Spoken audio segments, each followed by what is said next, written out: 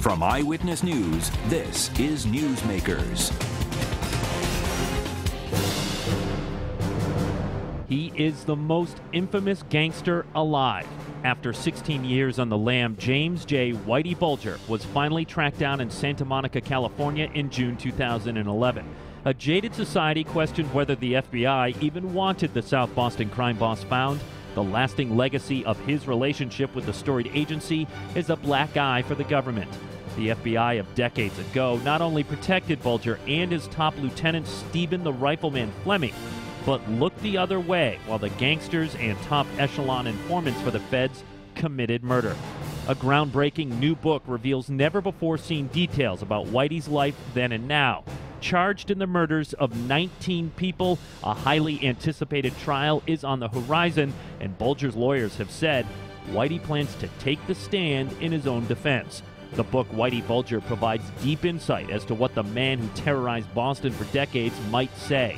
This week on Newsmakers, Boston Globe reporters and authors of the book Whitey Bulger, Kevin Cullen and Shelley Murphy. Good morning. Welcome to Newsmakers. I'm Tim White. Joining me on the panel, WPRI.com reporter Ted Nesi. And Shelley, welcome back to the program. Kevin, thank you very much for joining us. Thanks for having us. Braving sleet and snow. Absolutely. I first want to congratulate both of you on a fantastic book. I devoured it within days, and I've read a lot of books on this topic. This is the authoritative account, so congratulations. Thanks. To that, so much has been written about Whitey Bulger. Anybody, it seems, who has had some connection, even a small one, has decided to crank out a book. And I'm wondering if there was anything that you two felt that you uncovered that was new when researching and writing, something that you didn't know about after decades of reporting on it. Shelley? Yeah, well, I think the big thing was tracking down one of his friends who had served time with him in Alcatraz in Atlanta. And then this friend shared letters with us that Whitey has been writing to him from jail since his capture. And so for me, seeing Whitey's thoughts, getting inside his mind, Whitey has this amazing high sense of himself. Yeah. Very strong persecution complex. I mean, he's charged with killing 19 murders, but he's talking about the cold, heartless government, how mean they've been to his girlfriend. He's talking, saying a lot of things that he wants to change sort of what's been written about him. So these letters were written by a guy named, he exchanged with a guy named Richard Sunday, and that's what you're referring to. How did you come to find this Richard Sunday, and why did he agree to give you the letters? I mean, there's no way that Whitey Bulger would have been thrilled that you had them. No, Whitey was very upset that we had them. I tracked Richard down years ago when Whitey was still on the run, and Whitey had called Richard while he was on the run looking for fake identities, and Richard did not help him. But I interviewed Richard about 10 years ago. And so when Whitey was captured, I went back to Richard hoping to talk to him about the early years and what Whitey was like when they were in prison together. And then throughout the course of the book, he started writing to Whitey and then decided to share those letters because he still considers Whitey a friend. And he's actually very sympathetic to him and felt that these letters really showed another side of him. And he knew we had plenty of information about the murders and all the various crimes over the years, but he wanted us to see another side of Whitey, which we really did by looking at these letters. But we also discovered that Whitey had a very low opinion of Mr. Cullen and I. And we will get to that. But Kevin, with the decades that you reported on this, we should point out you were part of the Spotlight team in 1988 that really first outed Whitey in the relationship he had with the FBI. So was there anything that stood out to you that was new in your reporting and researching on this? And I'll tell you one thing from me, the years on the run, you guys had some great stuff, some insight there. And I know it's been talked about, the relationship with the FBI, but to me, the way it was encapsulated in this book, it really showed just how deep it was. It wasn't just John Conley, who was the face of this, who's now serving time for prison. No. Was that the standout to you? Well, this is a multifaceted book. It's not, and when we set out to write it, I think Shelley and I agreed that there had been almost too many books written about Whitey Bulger. But we also believed that there wasn't one that captured him as a person, as opposed to an image, as opposed to a caricature. People or a ghost. Or a ghost, or people describe him as a monster. but it couldn't be just pure corruption with the FBI and the Justice Department that kept him out there that long. The guy had to have charisma. He had to have people like him at one level, and we tried to find that. But in terms of the thing that really crystallized for me as we did this process, and I think you see it's an overarching arc in the book, is that Whitey Bulger, from a very young age, was very consciously building an image. And the image was the benevolent gangster, the good guy, the good bad guy. And this literally goes back to when he was a teenager and he was tailgating and stealing things off the back of trucks. And you know, he grew up in a housing project in South Boston, the first housing project in New England. And by the time he was a teenager, in a very poor circumstances, he's driving around in a car. What does he do with the car? He stops the car and picks up the old ladies who are walking home with the groceries. And then obviously everybody in the neighborhood knew he was a hood. But you know, they'd say, oh, but he's a nice guy because he always stops and Does that image still exist? Well, no, I think it's it's shattered. And I think more than anything, Shelley and I really went to great pains to show that there's this guy that, you know, like I said, young guy, I'm a good bad guy. Guy that's involved in criminal activity and turning on all his friends and competitors. I'm not an informer. And then you get up to the very end of the book with the letters that Shelley got, in which Whitey says, I would die for the woman I love. I would offer myself up for execution, which is a really romantic and noble thing for a criminal to do. But you know what? If he really cared about Kathy Gregg, his companion, and wanted to save her from an 8-year sentence, all he had to do was tell her, give me up. I'm going to die in prison anyway. Tell the feds anything they want, and they'll let you go. But he didn't do that. One of the great things about the book, too, is how it tells the story of a place and a time, South Boston, throughout the 20th century and even further back, the ethnic, economic, political factors that shaped his world. I'm wondering, Kevin, I know you really enjoyed working on that part of the book. How much was he himself and then his circumstances and his rise a product of Southie and what South Boston is? I think it's a big part of the story. Shelley and I tried to assess whether, are there other parts of the country, could this have happened in North Philly? Could it happen in Hell's Kitchen? Could have happened up on Atwell's Avenue. I don't know. But I mean, we do know that South Boston was a unique place, and it was a place where, you know, there was a overweening sense of loyalty. This goes back to the Irish ethos of the neighborhood. Now, it wasn't all Irish. In fact, you know, there were a lot of Lithuanians, Poles, Italians, but the ethos of the neighborhood was Irish, and built into that is this incredible sense of loyalty, that loyalty means all, to your family, to your friends, to your neighborhood, to your neighbors. And Whitey was able to exploit that because he got an FBI agent from the same hood, from the neighborhood, who ended up making him, you know, an informant and protecting him. And the only reason that happened then is because at that time in gangland history, the national policy of the FBI was to take out La Cosa Nostra. They didn't care about the Irish guys. The problem with the national policy, it does not take into account regional differences. And in Boston, as you guys know, the Irish guys were killing everybody. You know, the Italians were a little more organized because they had the structure of La Cosa Nostra, but the Irish guys were killing people left and right. So the FBI makes this real Faustian deal with a bad Irish gangster, and it could only, I think it could only happen, and then obviously the other dynamic of it is that the big, powerful Irish gangster in Boston just happens to be the brother of the big, powerful Irish politician who ends up being the president now, of as you guys know, the Showtime show Brotherhood was set here, but it was actually set here in Providence, but it was actually based on Whitey and that's Billy. one of the things that in the book you write that he loved that show, but thought thought the guy was too violent. Yeah, he said violent guy. You got to be kidding me. And that was a character based on Whitey Bulger, loosely. Right. All right, back to that relationship with the FBI. One of the new, and I just call it a head shaker, one of the new elements that I found was the book talks about a shipment of C4 explosives Whitey sent to the IRA. You write that he obtained the explosives from an FBI agent. I hadn't seen that before. Talk about that a little bit. We found that in a report that when Steve Flemmi was debriefed by investigators about FBI corruption, he told them that they had received C4 explosives from this FBI agent, John Newton. And John Newton has never been charged with anything. And so I interviewed him on the telephone, and he said absolutely positively not true, didn't happen, would not have had access to those kinds of explosives. Flemmi claimed that he got them at Fort Devens while training there. And John Newton says not true, never happened. But the surprising thing to me, he was very surprised when I called him, and I said, well, certainly you've been questioned about this.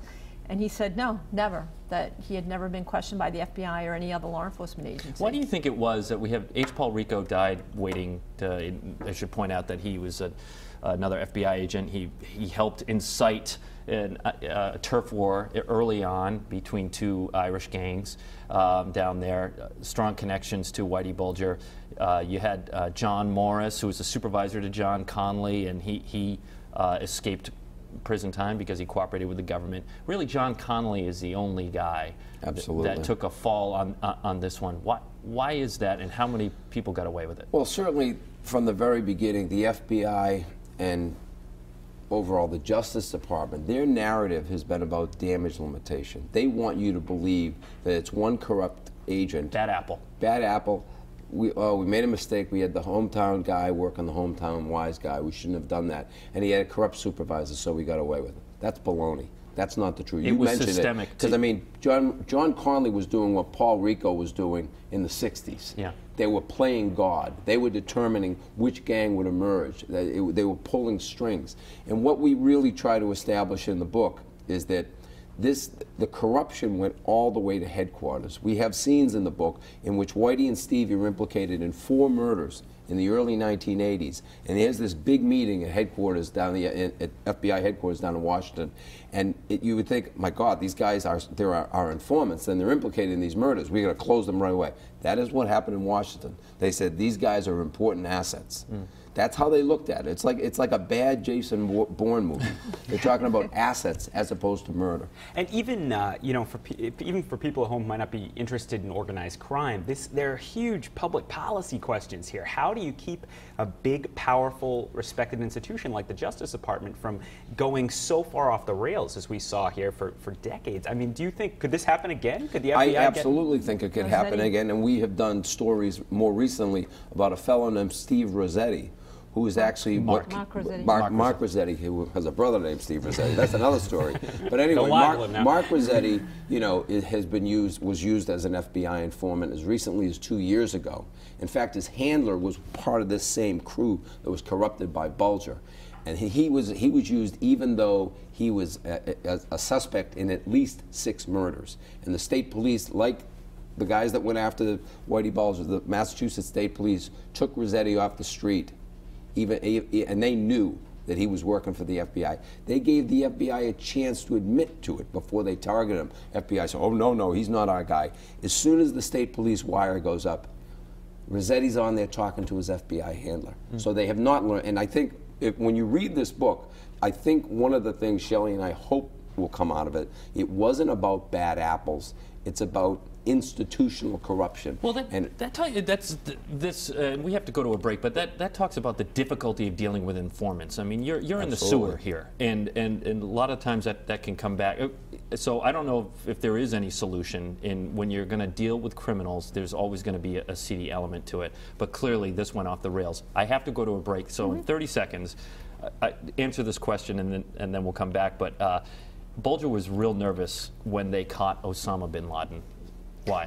No, that's right, because he knew that they had a $2 million reward for his capture, the most of any other fugitive, a domestic fugitive. And so he felt that the pressure was going to turn to him, that it would probably free up more resources, and it did. And that, in the end, was, if I read the book, if I remember from the book, he really hunkered down at that point. He absolutely did. He stopped going out so much. He was nervous. He started laying low, and his girlfriend started telling people that noticed, where is he, that he was suffering from early Alzheimer's. He wasn't feeling well, to try to explain why he wasn't out and about as much as he had been. You can say a lot about him, but he wasn't stupid, I suppose. Well, I'd say that Whitey had Irish Alzheimer's and that he forgot everything but grudges. All right, the book is Whitey Bulger. The authors are Kevin Cullen and Shelley Murphy. And when we come back, we talked to Kevin a little bit about a threat he received when he first started writing and outing Whitey Bulger as an FBI informant. Stay with us. You're watching Newsmakers.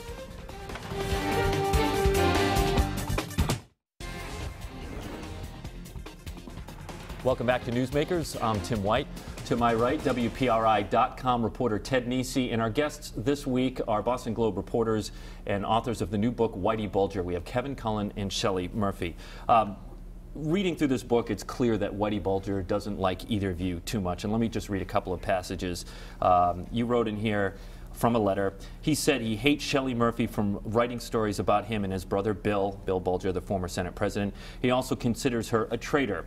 Murphy grew up in Dorchester, went to South Boston High School, and was herself caught up in the busing crisis. Cullen is another quote lowlife who lied about my family and me. Kevin, you lived in South Boston at the time, and as I said going to a break, you were part of the 1988 Spotlight team that first exposed the relationship. You got a pretty threatening phone call when that story was about to go to print. Talk about that. Yeah, I got 2 months before we went to, it was a 4-part series about the relationship between the brothers and all that. About 2 months before we went to print with that story, I got a call from an agent named Tom Daly, who said that he understood what we were going to do. He said, I know you're going to say that he's an informant. That's not true. And if you do print that, Whitey will not live with that. And he would think nothing of clipping you, especially you, Kevin. You lived there. I was seen as the most vulnerable person on the team at the time because I lived in South Boston. So, yeah, we had a big huddle. We decided that if there's a real, if the FBI really thought my life was in danger, there would have been a much more formal notification. But you think? Based on, no, seriously. No, I know. Well, like I said, I didn't trust any of them anyway because I knew they were in the tank with Bulger. But we went to honest cops, the state cops, Bobby Long, Massachusetts State Police, first guy I called. Bobby, I just got this call. We went to DE agents because we knew they would take going after Bulger, honestly. I talked to Frank DeWan, a Boston police cop, a police officer that Shelley and I know and really trust. So we put that on record, and then before the series appeared, my wife and I moved out of town, but it's so Boston. Yeah. We moved to Cambridge. It's, right, it's like 4 miles now away. You're like getting a passport to get into Cambridge. They'll never come to They'll Cambridge. never go to They'll Cambridge. never find us in Harvard Square. You know, but reporters don't like to talk about threats they've received. They don't like to talk about it publicly. We don't like inserting ourselves into stories at all. Did you think about not adding that one to the book? And in the end, why did you think it was important to do so? No, well, the funny thing is we didn't mention it. I didn't mention it until 1997 after Judge Wolf forced the FBI to admit it, that he was an informant. They denied it. We reported in 1988. They denied it for a decade. So I put it in a story in context, buried in the story, that this threat happened. And then the FBI actually decided to follow up on that report that was in the Boston Globe. They called me about a year after it appeared in the Boston Globe. Right on top And the of agent it. who called me, I was sitting in a bar with an IRA man in Belfast, and the agent said, we really want to get to the bottom of this. And I looked at the phone, oh really? Maybe you might have wanted to call me about a year ago, John. Click. And that was it. That was it. Okay. I know down here in Providence, Tim has talked briefly with Luigi Baby Shack's Menachio, the reputed former boss. Have either of you ever talked to Whitey? I made an attempt. Yeah. I walked into the liquor store. It would have been 85-ish, and he was behind the counter. I thought there'd be more people, and it was just him. When I walked in there, I said, Mr. Bulger, I'm Kevin Cullen from the Boston Globe. I know this is awkward. I'd really like to have a conversation. This is broadcast TV, by the way, so no swears. I'm not, okay. Well, what I'll say is the only thing he said to me was, he suggested I do something that was anatomically impossible.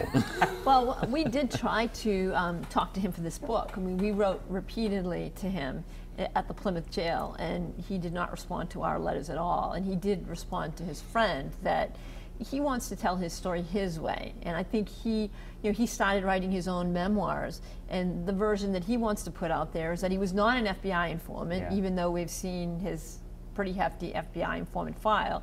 And he also wants to refute the fact that he's killed 2 women. Or he claims he didn't, the 2 of the victims of the 19 So focused victims. on his image all through Very the book. concerned, because reputation is everything. And as Kevin and I have talked about this, that in the Irish culture, there's really nothing worse you can be than a rat. And so he's determined to, he wants to refute that. He has already resigned himself to the fact that he'll probably die behind bars, but he plans to go down fighting, and that's one of the things he wants to try to change. As you put in the book, quote, there's nothing worse in the Irish consciousness than being a snitch. Kevin, you wrote a column last month where you hammered Whitey's lawyer for claiming Bulger wasn't, quote, a rat. I want to talk about that because just for the devil's advocate, from the book, his handler, John Connolly, would inflate his value, attributing stuff to Stephen Flemmi. Bulger gave them false information to his benefit. So how is that being a rat then? Wasn't he using the FBI for his own benefit? Well, no question, but I mean, as Shelley mentioned, we went through his file. There are things in the file that only Whitey could know. John Conley would not have known this stuff about these minor league gang guys in Southeast. So I mean, the idea that he didn't give information to John Conley, to me, I find that intellectually insulting. And I suggest that. When you write, okay, I'm continue. saying just Whitey is very good at sophistry. And what he would tell you is that, you know what, I never gave them anything. Nobody went to jail on my, and those were in the letters. He says it like that. Nobody, not one person went to prison based on my word. Now that's true, as far as I know, because I don't think and he says he never testified. So in his mind, he's not a rat. But you know, we've heard this before. Johnny Martirano got up and testified against all these guys, and he said you can't rat on a rat. Martirano's a hitman who killed 20 people. So these guys love making excuses, but he is a rat. When you write stuff like that, though, are you concerned that you're perpetuating that street mentality of don't be a snitch, don't rat people out? I'm pointing out the hypocrisy of these guys. That's their rules, not my rules. I'm not a gangster. Their rules are, if you're a gangster, you don't talk about your friends. You do your time. You're a stand-up guy. And one thing that's really important to remember about the Whitey Bulger case is this is a case where people would go to the FBI to cooperate. There are several of the victims here were people who were cooperating with the FBI against Whitey. And there's one case where a realtor, a South Boston realtor, is summoned in by Whitey, and Whitey says basically, I'm going to let you buy your life. You can pay me money or I'll kill you. And by the way, don't bother going to the FBI because I'll know in 5 minutes. And the word was, it was pretty clear on the street that Whitey had a pipeline to the FBI, and people were afraid. So this wasn't just some, do-gooder informant behind the scenes helping take down La Cosa Nostra. This was a guy who was, paying off FBI agents. FBI agents were leaking him information, and people were dying. So this is a whole different. This takes it to a whole new level. This isn't about not cooperating in murders or seeing something and not doing the right thing. And Tim, I just want to point out, I don't have a problem with Jay Carney at all. I think he's a great lawyer, and whatever my wise guy Cullen was Carney about. being Bulger's lawyer. Yeah, right. I have no. If I'm Jay Carney, I'm doing exactly what Jay Carney is doing. So I got no problem with him. We usually cover politics on this show, and Whitey gets very heavily involved in a way in the busing crisis in Boston in the 70s. People in Rhode Island may not remember, but the order from the judge was to desegregate the schools and move people around. Either one of you could take. What was the reaction from Whitey? What did he do? I think Whitey saw himself as sort of the neighborhood's avenger, and he would go out there.